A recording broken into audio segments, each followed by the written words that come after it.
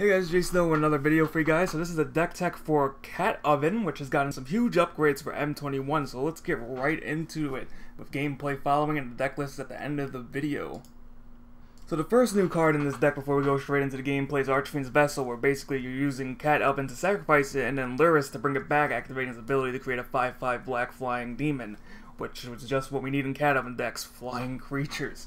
The next spell is Village Rites, and what Village Rites does is it's very important because it's instant speed. A lot of cards that require sacrificing in this game, as far as black is concerned, to draw cards was sorcery speed, so to be able to do it at instant speed for 1 mana is absolutely amazing.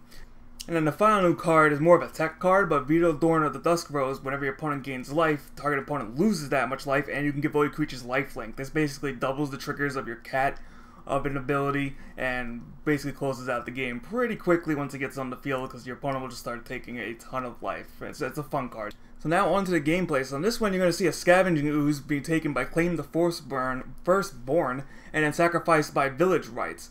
And then because Village Rites is instant, you can do it whatever you want, but because Claim the Firstborn is to the end of the turn, you can use it on your opponent's creatures and sacrifice it. So that's how we get rid of big threat. That's how we get rid of early threats. Even Oros, you can steal Oros with that, which is absolutely amazing.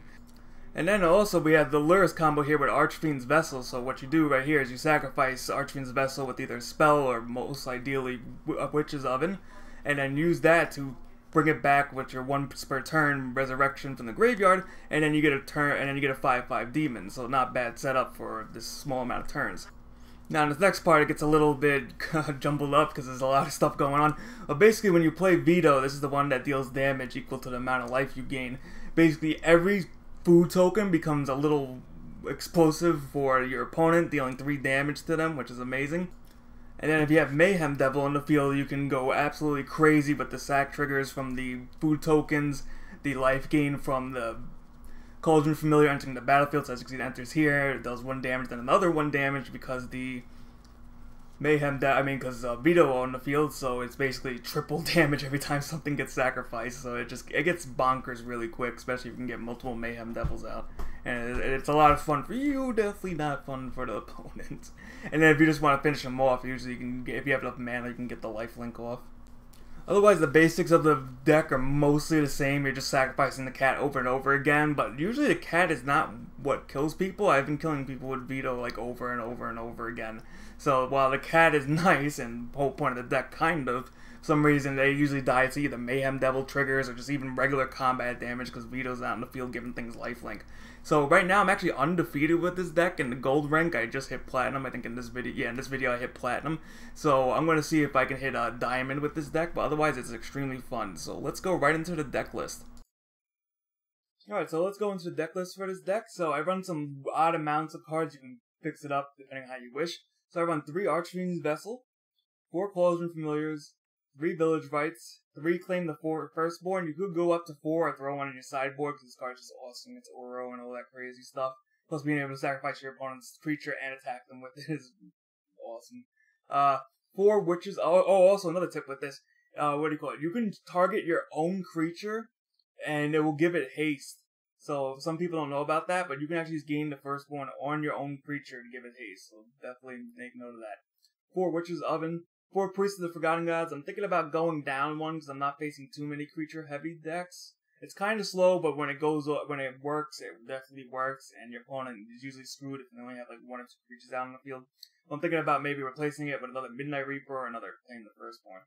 Run 3 Midnight Reapers, 1 Vito Dorn of the Dusk Rose, 2 Ghost Riders. This is basically a limited sack outlet as long as you have creatures on the field.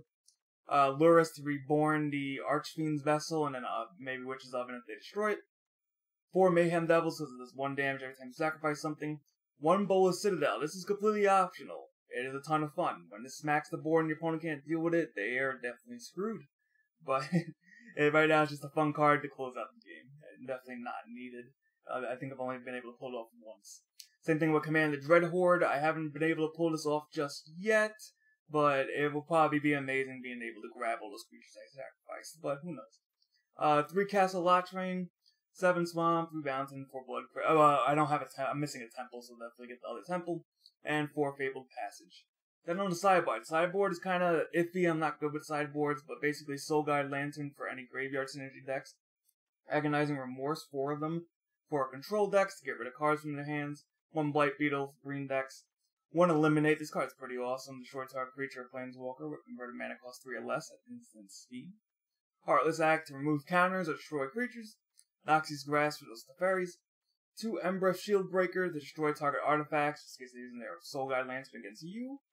1 Scorching Dragonfire. This is I feel like I'm gonna replace this. I just don't know what. It deals 3 damage and exiles. This Liberation card that I can't say correctly. This is the only thing that destroys enchantments. For some reason, I don't think black or red has any enchantment destruction that I know of. So the only card I found was this. I guess it's better to have it against Leyline of the Void, but if Leyline of the Void hits the field, you're probably screwed with this deck. That's the only major weakness. Is trying to remove enchantments in this deck is a real pain. And then 1 Thought Distortion for any long-term, with long games, because this will exile their entire hand if they're holding up tons of counter spells. Oh, absolutely fun card. So I thank you guys for watching. Feel free to subscribe for more Magic the Gathering content, and I hope to see you guys again.